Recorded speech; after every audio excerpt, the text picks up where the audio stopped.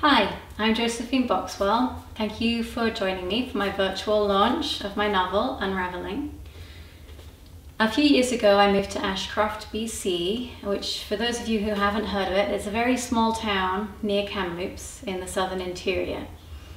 And the landscapes there I found were fascinating. I loved hearing the stories dating back generations and generations of the many different people that have called that region home.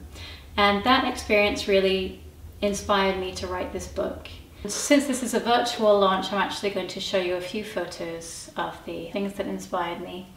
Unravelling is set in the fictional small town of Stapleton. It revolves around two main characters. There's Vivian, who's an older woman for most of the book, and Eleanor, who's a young girl.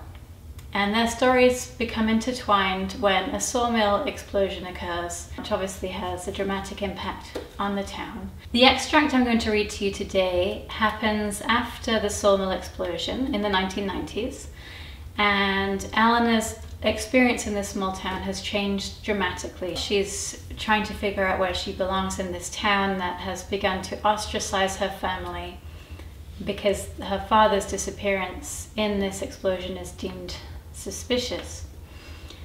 And there's one person in the town who has not ostracized the family, and that's the manager of the local museum, and her name is Mary. So this section involves Eleanor and Mary. Mary showed her a lace tablecloth brought over by a German immigrant and a set of silverware from Holland. She pointed at a photograph of a local ranch and told her it was started by a Mexican mule packer. It was the Mexicans who introduced alfalfa to BC, she said, but Eleanor wasn't sure what alfalfa was. Cows and hippies eat it, Mary replied. She pulled out a book of common prayer with ivory pages marred by brown age spots and a smell like old curtains. Eleanor was allowed to touch that one. It wasn't that old or precious. She stopped on a random page and flipped through pieces of Psalm 51. Wash me through and through from my wickedness and cleanse me from my sin. Church words. They were always difficult.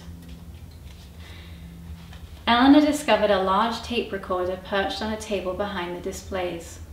We use that sometimes for group visits, Mary explained. Eleanor inspected it. She pushed down the chunky play button.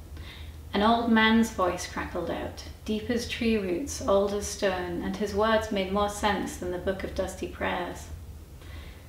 The cow boss sent his boys out with the last of the snow. He'd seen some wild horses. Winter weary, he said, they'll be slow. The boys rode through the timbers. Quiet as night they set their trap. They rung around those horses, being sure to leave no gap. Bill Hitchens went and done it. He came round much too wide. Left a big hole by the timbers for them horses to run and hide. The cow boss stomped and cussed and spit, not one horse to break and sell. He asked how they had let him down, and the boss looked hard at Bill. Now Bill, he was the youngest, like them broncs, tough to train. The boss preferred his brother John, not as strong, but twice his brains.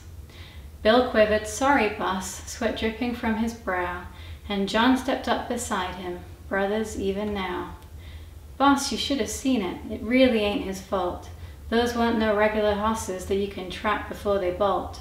We set 'em up just perfect. We thought we had the herd. But when we rode towards them, they just up and flew like birds. Eleanor liked it. Families stuck together. That's what the old poem meant. She imagined the horses careering towards the cowboys and then heaving their hooves up and paddling up through the air like it was water. She wanted to be just like the horses in that poem and fly up high where the land looked beautiful and all the people became very, very small. She'd be a bald eagle, so grand that the people would look up and admire her as she soared over their heads. It was then that she saw it, a solution. They could live on a ranch just like Mary's family had, and Dad could work there too when he came back, so he wouldn't have to deal with the mean people in town. It would be peaceful for them there, just like flying away. They barbecue wild horses around here. No, they don't. Yes, they do. The ranchers don't like them scaring their horses, so they shoot them and make burgers and invite their neighbors over for a barbecue. Rob sat back with an ugly smirk. He wasn't supposed to be that way, not now. She hated the way he put her down when they were supposed to stick together. Thank you to Guernica Editions for publishing this book. And thank you all for watching this video today. If you would like to order a copy of Unravelling, you can find it on the Guernica Editions website.